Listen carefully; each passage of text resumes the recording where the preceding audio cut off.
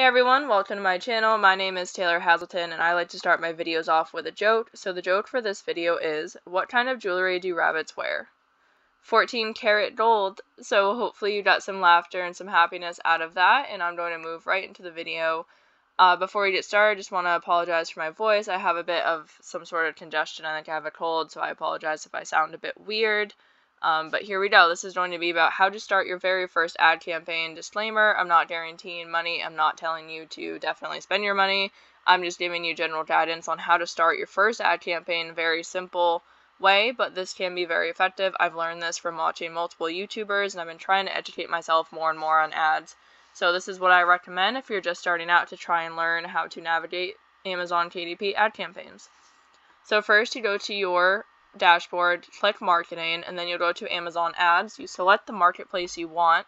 So Amazon.com is usually the most popular. I'm located in the US, and that's where I make most of my sales, so that's what I'm going to do. And when you hit create a campaign, it will open up this page, and you'll want to select one of these options. I recommend doing sponsored products right here. Just hit continue, and it would open up a new page. I already have these pre-opened, so that way I wouldn't have to blur anything out. So that's why I have it like this. So for ad format, if you do custom text, that's when you'd add your own sort of blurb when your book is being advertised. But for your first campaign, I recommend doing the standard ad, and it will do it without any custom text. For ad group settings, it's just any name you want, can be anything or whatever is already there.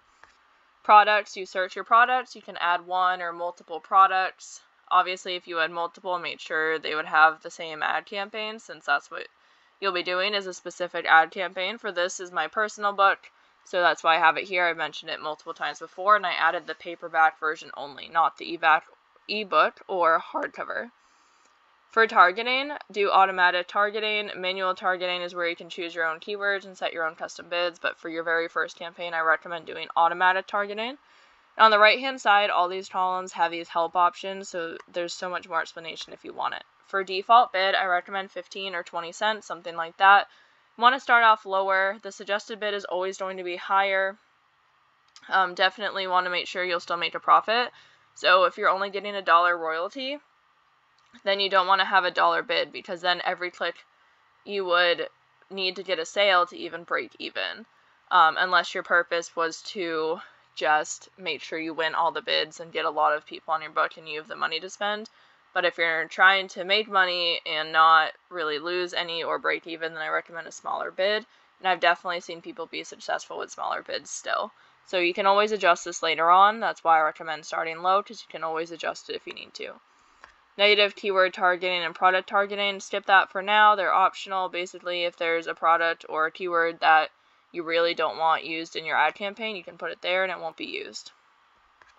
Campaign name, anything you want.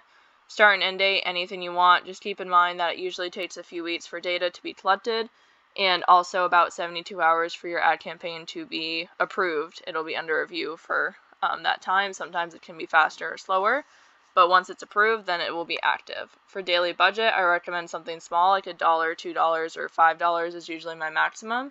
This is how much money that the ad will spend in a day. It will not go over it. It may spend less in case you're not getting as many clicks. For bidding strategy, I recommend down only. That means that it will use your bid, so like 20-cent bid. If for some reason you would win a bid with 10 cents, then it will do 10 cents, so it could save you money.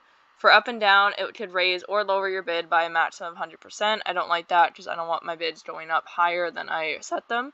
For fixed bids, it will use your exact bid and any other manual adjustments and nothing else. So that means that if you would have won with a 10-cent bid, but you have it set for 20, it will do the 20. So I think you could lose some money with that. And then you would hit launch campaign, and that would be it. I'm not going to click that because then it would actually launch it, and I don't want to launch an ad campaign for this book right now. But I hope that was helpful. I know it was very quick. If you want me to go into more detail or anything like that, please just let me know. I can definitely go into more of the customizations and go into more detail. But thank you so much for watching, and I appreciate all the support so much. I have a huge goal of getting to 1,000 subscribers by June of this year. So thank you again for watching and listening. I hope you have a fantastic day.